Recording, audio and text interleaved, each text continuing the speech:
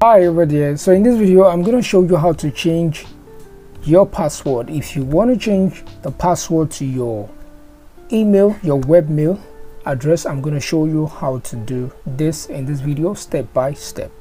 So what you need to do is to open up your browser. If you already have a tab open a new tab and log into your webmail. Now when you logged into your webmail, you're going to be in an interface like this. So come over to the left part and click on Webmail Home. This. Now when you click on that, it's going to bring you to this page. And in this page, what you need to do is to scroll down to this area that says password and security. You can see here, update your webmail password. So click on it. So here you can put in your new password. So let's see, let me give an example.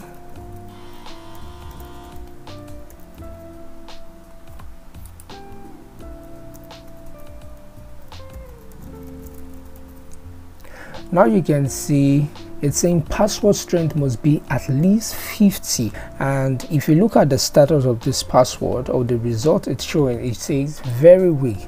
So what we need to do is to put a password that is strong.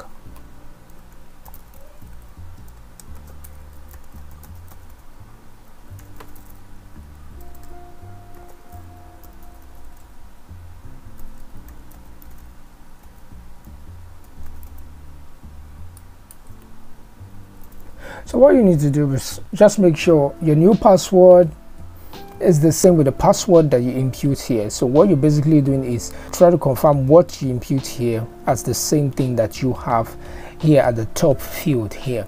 And your goal should be to see this very strong, 100 over 100.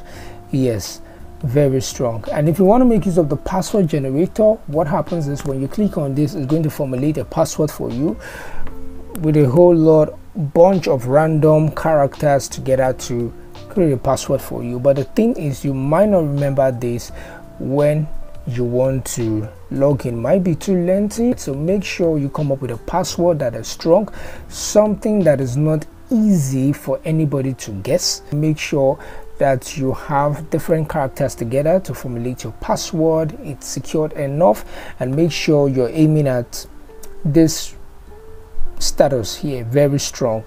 So once you're satisfied with this, the next thing you need to do is to come over here and click on save.